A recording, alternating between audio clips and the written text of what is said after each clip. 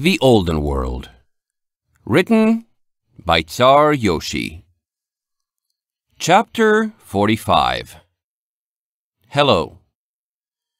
Starlight, Maple whispered out of the embrace. Can I show you something? What is it? Starlight grunted, wrapped between Maple's still wet forelegs and the stone floor of Ehrenbei's basement. It's nothing special, Maple began softly. Just a trick I learned when I was feeling down that sometimes helped me feel better. Maybe it will work for you too? Okay. Well, Maple stared off into the walls and rows of boxes and storage that made most of Ehrenbei's lab.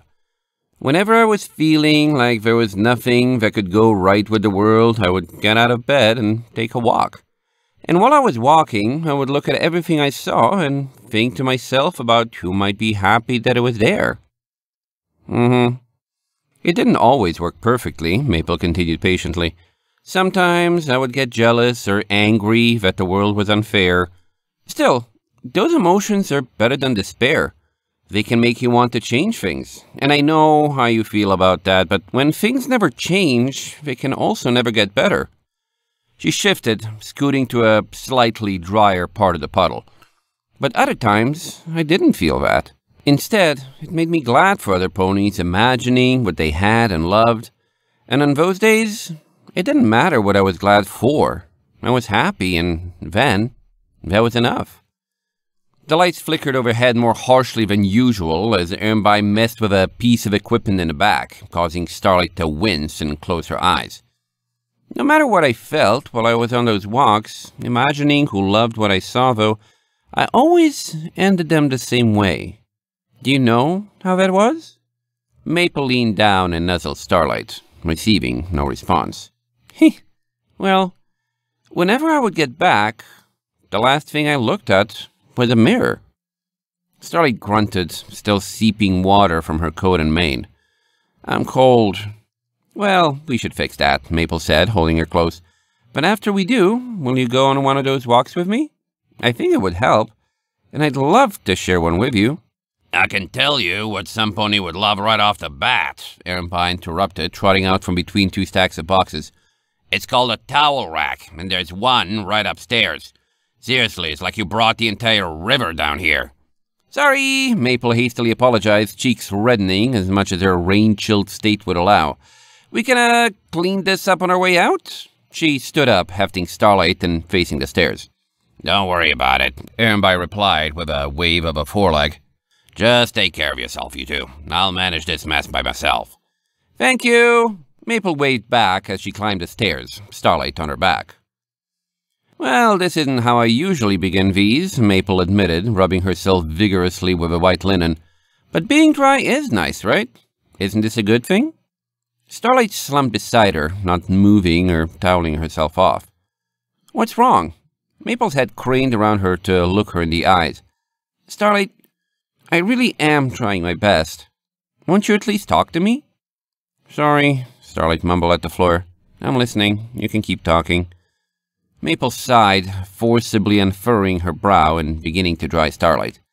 Starlight, I'm already saying practically everything I can think of to try to make conversation. I've given you my inspirational speeches.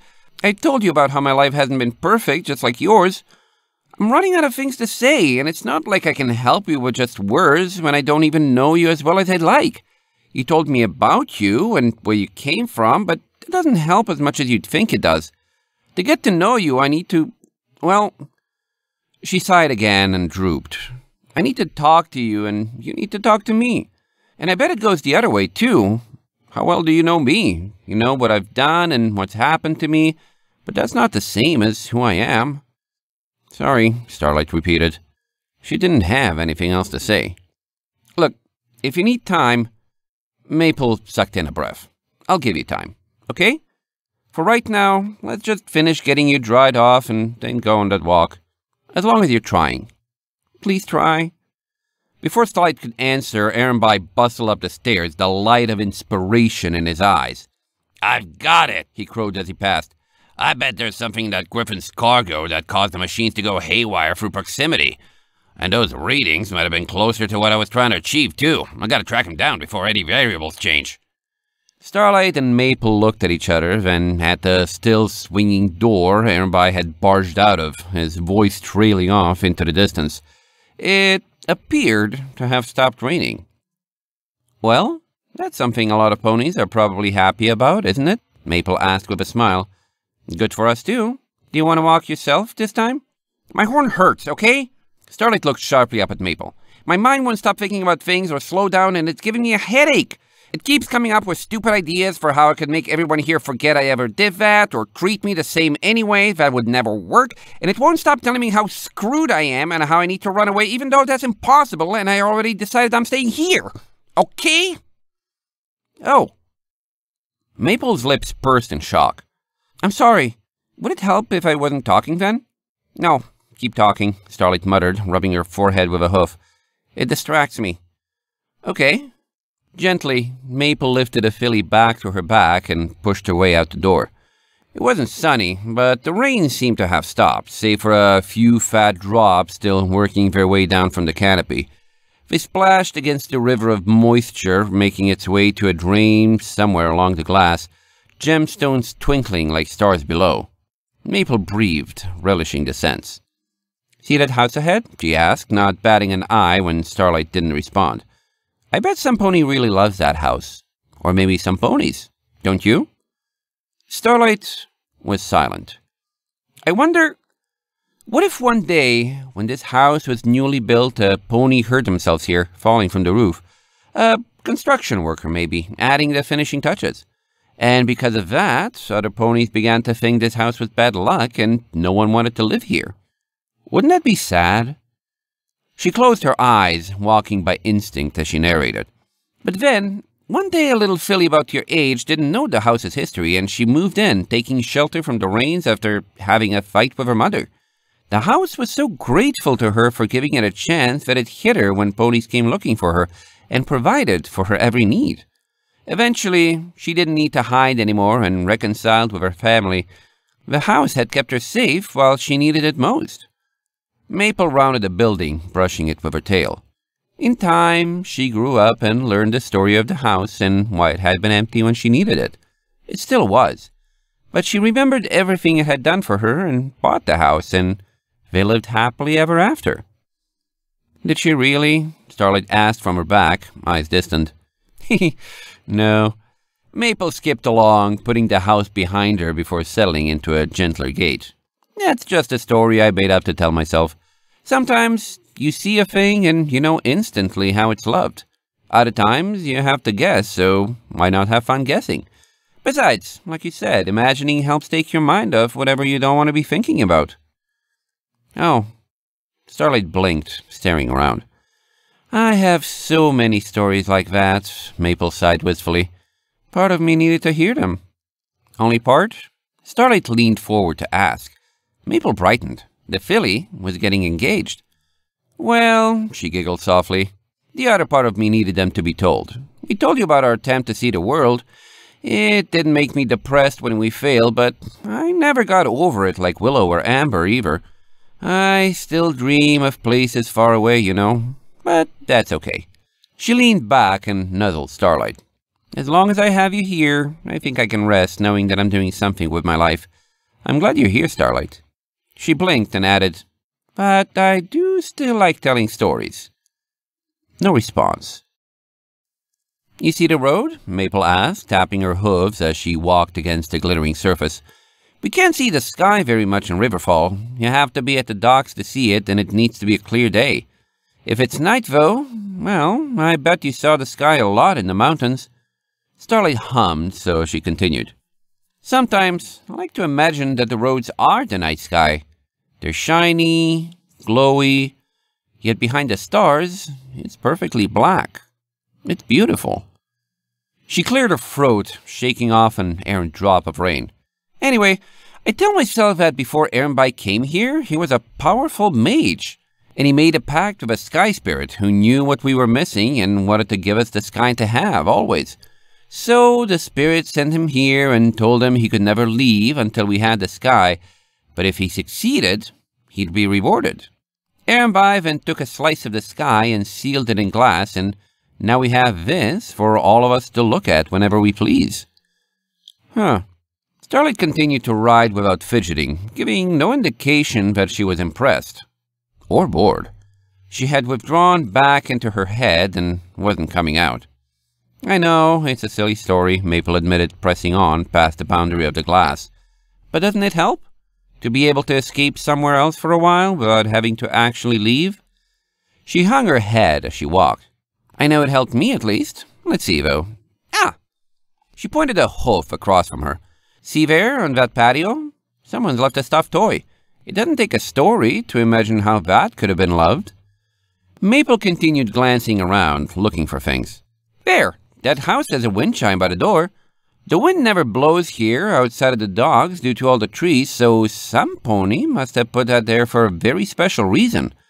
And look at the cups in the window of that house. They look lovely, but the set is incomplete, so they must be in use.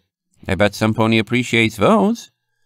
They wandered further through town, Maple's hoofs squelching in the mud.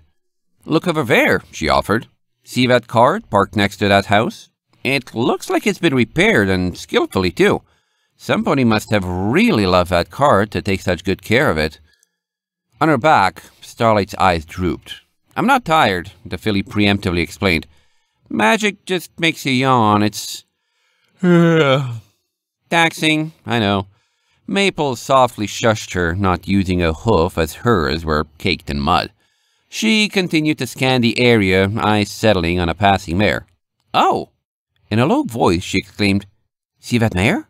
I think she's going to have a foal. I know just how much joy can come with that, when you're not, you know. Blinking, she shook herself from her rising stupor. And look, she walked right past us. That's good, right? She looked back at Starlight. Looks like you aren't famous enough that every pony in town knows yet. Oh, Starlight sagged. She probably had better things to do than getting smashed in a crowd and rained on for hours, like staying inside and minding her own business. Perhaps, Maple hesitantly agreed. Now that I think about it, though, we haven't been stopped once, and you're in plain sight. Where are all the ponies from the docks? Starlight shrugged noncommittally. I don't care. It's weird, though. Maple glanced around, eyes darting back and forth as they entered a street lined with ponies standing around and chatting. Snippets of conversation flew around, the words griffin and boat registering several times in Maple's ears, though all she picked up were a few friendly waves. More than half of the ponies ignored them entirely. It's like they don't even see you. What happened? Dunno, don't care, Starlight muttered. I'm hungry.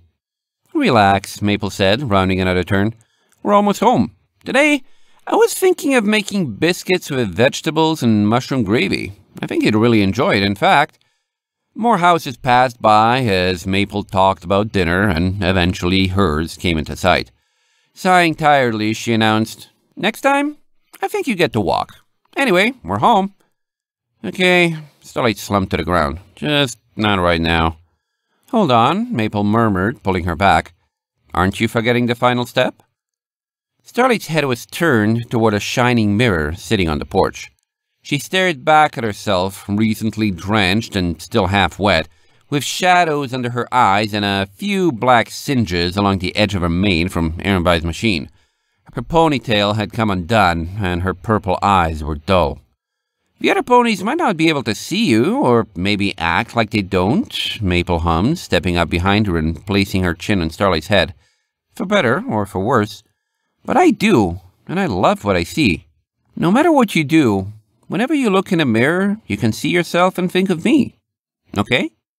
She waited a moment, sighed contentedly, and then stepped back, raising a hoof to push open the door. It swung open of its own accord, and a beaked face blinked out. Oh, hello, Gerardo Guillaume announced cheerily. It seems these directions were correct after all. End of chapter 45.